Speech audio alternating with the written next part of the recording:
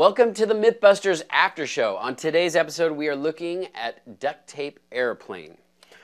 All right, so the first question is, this is a classic story, nicely done, but how on earth did you guys get insurance for this sort of thing? I ask myself that question every time they insure us. Yeah, this was a tricky one because if something had gone wrong, it could have been so catastrophic. I mean, the fact that we are, depending on the strength of the duct tape to keep this airplane flying, it was a very tricky situation for us. We always do follow a very rigorous safety protocol. We're not going to do anything that's going to put anybody's lives in jeopardy. All right. Since it was so dangerous, why didn't you RC the plane? FAA restrictions on that type of activity. Yeah, you don't want an airplane. If we lost control on the RC, you got this plane flying around out of control. It's a giant projectile. Very dangerous. Believe me, we tried. We looked into the whole thing because, whether it's RC versus putting an actual guy in danger, we'd always opt for something that doesn't risk anyone's life. But in this case, it wasn't going to happen. Besides the fact you don't think that Grant fought his little heart out to actually have a full-size RC plane? That would be awesome. That leads us to the next question. If it had been allowed, could Grant have RC'd the plane and subsequently flown it? Of course he could. Absolutely. Yeah, I mean, it would have been pretty awesome. I mean, dangerous, but awesome. Yeah, I looked inside in the cockpit at all the controls, and everything's pretty straightforward. It wouldn't have been that hard. Next question. I get that it was dangerous, but you really didn't put your duct tape plane through a thorough testing. I mean, you just flew it in a straight line and then stopped. And if it was for safety reasons, can you definitively confirm this myth without a thorough test? Look, we took off. Get off the ground, that is technically flight. And if you had something that you had repaired yourself with duct tape, you wouldn't be banking and doing loops. You'd be trying to get to safety as slowly and safely as possible. Now, I honestly really would have liked to have seen some sort of longevity test, see it fly a distance, but the fact is we're not going to put a person up in the plane for that long a period of time. He's only going to fly as high as he feels safe falling. And the fact is, we found this story was a true story. It actually happened. So the real testing was done in the field.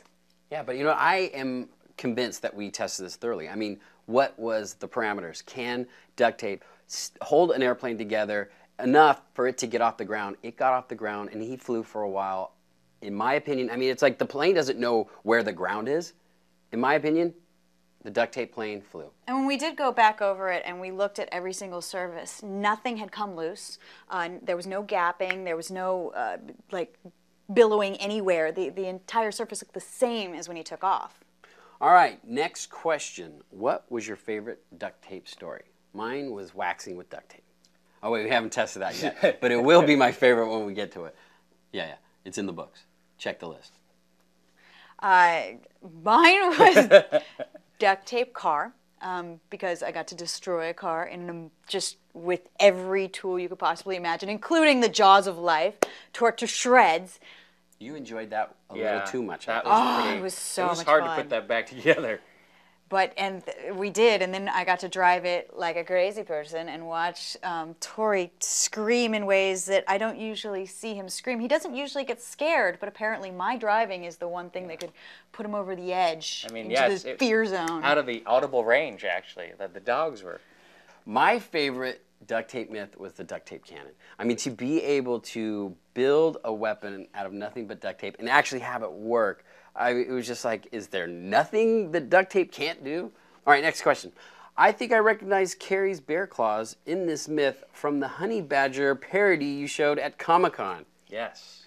Yeah, actually, these did go in the honey badger video because I love them and I just needed another reason to actually use them because in my everyday life, I just don't usually have a reason to have giant steel sharpened to a knife bear claws. You did cool. an amazing job. I think you could be a vigilante superhero. Who says I'm not? And we've built a lot of dangerous things on the show, but I have to say those are one of the more terrifying ones. Yeah. Well done.